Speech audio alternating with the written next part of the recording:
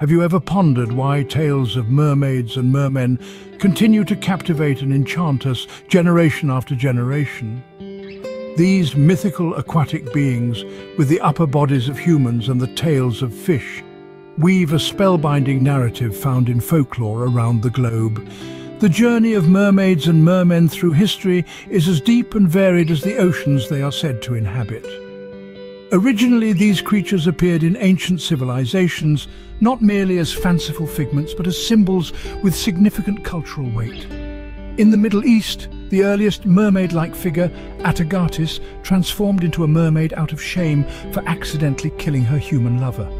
This story from ancient Syria is perhaps one of the first to blend human emotion and fish-like form, setting a precedent for future tales. As centuries progressed, the mermaid's image sailed across various cultures, each adding its own hue to the lore. Greek mythology introduced sirens, initially depicted as bird-like creatures with women's heads, known for their enchanting songs that lured sailors to their doom.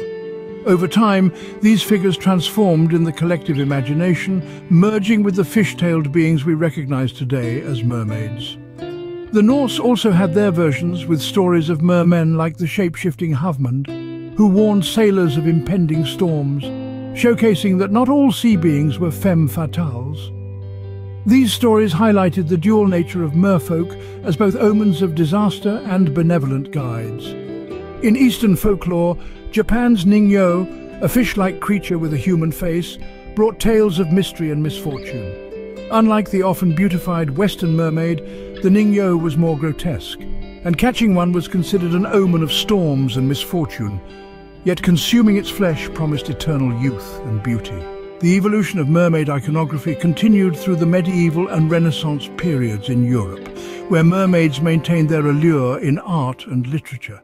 They were often portrayed holding a comb and a mirror, symbols of vanity and beauty, but also of their dangerous seduction. In more contemporary times, the narrative of mermaids and mermen has shifted from foreboding to fascination. Literature and film have played pivotal roles in this transformation. The 19th century fairy tale, The Little Mermaid by Hans Christian Andersen, which tells the poignant story of a mermaid's sacrifice for love, and its later adaptations have endeared mermaids to new generations, reshaping their image from sinister to sympathetic. Today, the cultural significance of mermaids and mermen extends beyond folklore. They are emblematic of humanity's quest to make sense of the natural world, representing the uncharted territories of our maps and minds. They challenge our perceptions of the known world and invite us to imagine what lies beneath the surface. Mermaids and mermen, through their perpetual transformation across cultures and ages, highlight a universal appeal to mystery and the unknown. They remind us that the world is still full of places and stories just waiting to be explored.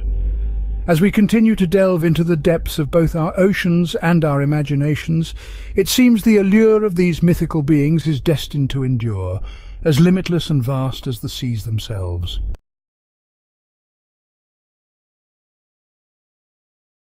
Commit your way to the Lord, trust also in him, and he shall bring it to pass.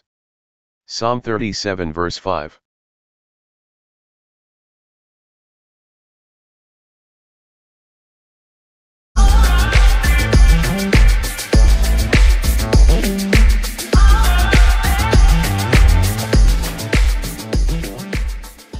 I can do all things through Christ who strengthens me.